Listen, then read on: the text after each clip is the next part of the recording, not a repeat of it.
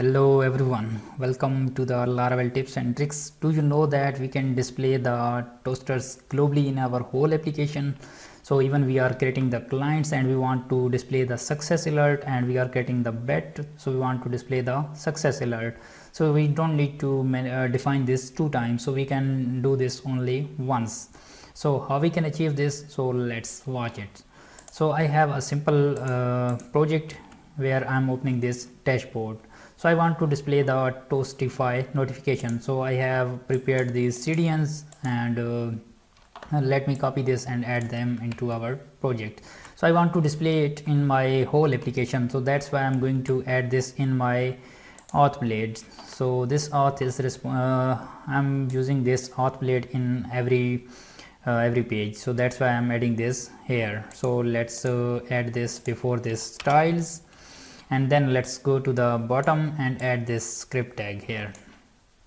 Okay, move this here, and here you need to add this script tag. Okay, so let's go back and copy this script from there. Okay, let me copy this from there, and here I'm going to display the notification. So let me test that this notification is working or not. So I'm pasting it here. Oops, I pasted this without any script tag. So let me add this script tag, and then I'm going to end this script and pasting this message here, right? So whenever I will refresh this web page, so this will be pop up, right? So let's give it a refresh and wait for a moment, and yes, it's displaying, showing successfully. So how you can display the dynamic message according to your desire? So let's go here, and here you need to type like when you are creating something, you are going to create a session. So let's go to the home controller, which is responsible for this opening this dashboard, right? So I'm going to let me go to the web.php file and show you that how I'm rendering this dashboard. So this is a dashboard which is home controller is responsible for this dashboard, and I'm opening this dashboard. So let's go to the home controller, and in the home controller I'm opening this auth dashboard, and I have added this simple showToast button here, right? And I'm adding this button and redirecting this to auth.dashboard. So it means that I'm redirecting this on the same page.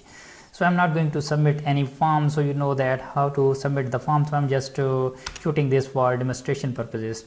So here you need to type request, and then you need to call session. So we are going to display the session. So I'm going to flash a message.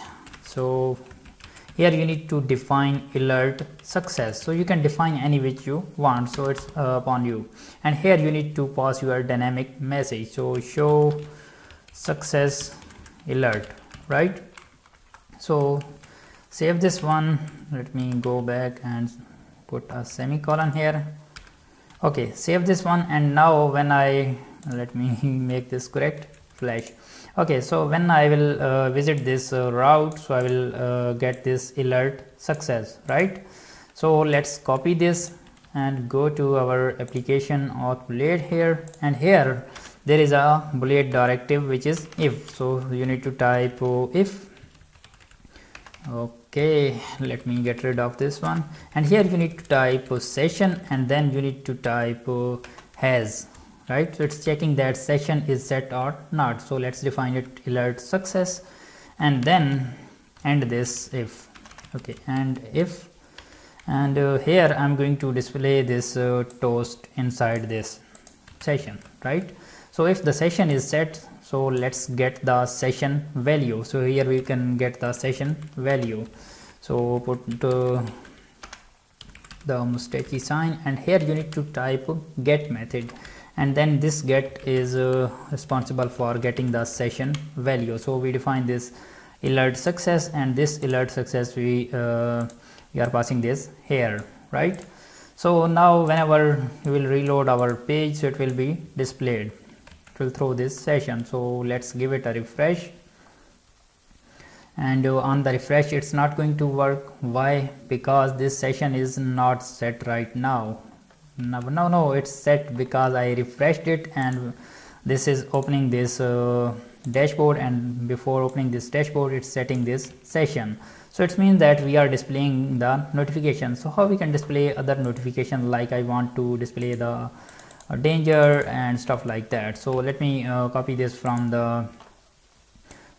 this text editor and go back, and here I'm replacing with this one. I have prepared these three ones: the alert success, alert warning, and alert danger. So whenever you are, let's go to the home controller, and here you can also pass this different. I'm passing this danger.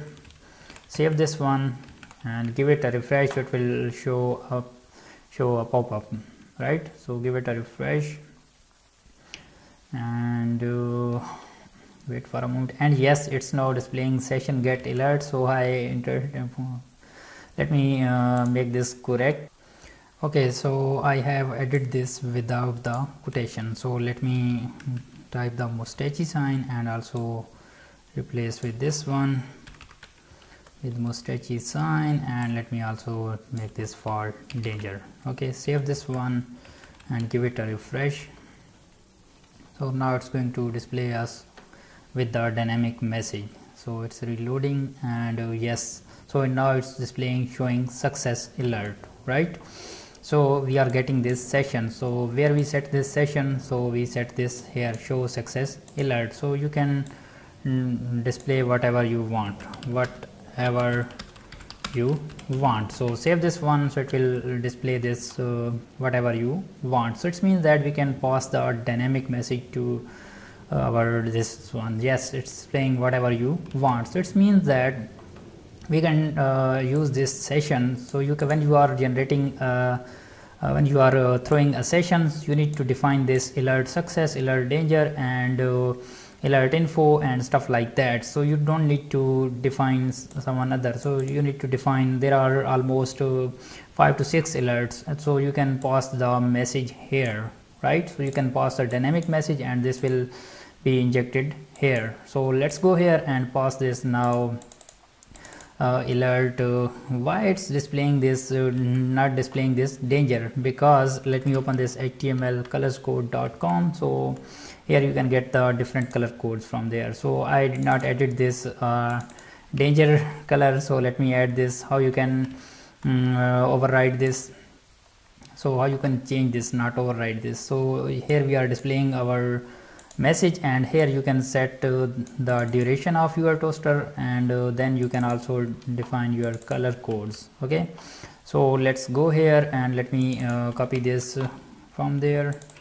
So let me also add the shade of this one, save this here, and let's go back and give it a refresh. So now it's going to display us a danger alert, right? Give it a refresh, and yes, now it's displaying us a danger alert. So we successfully implemented this in our application. So if you are using a different auth, so you can copy this script and you can add this in your file, whatever where you are extending your layout.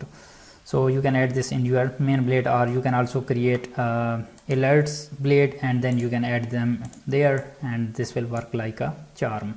So alert success, whenever you will throw this session from home controller or client controller or stuff like that, so this will throw the same message, same alert type, and then with the dynamic message. So hope you will get an idea that how you can do this. So subscribe the YouTube channel for Laravel tips and tricks. So I will meet you in the next one. Bye bye.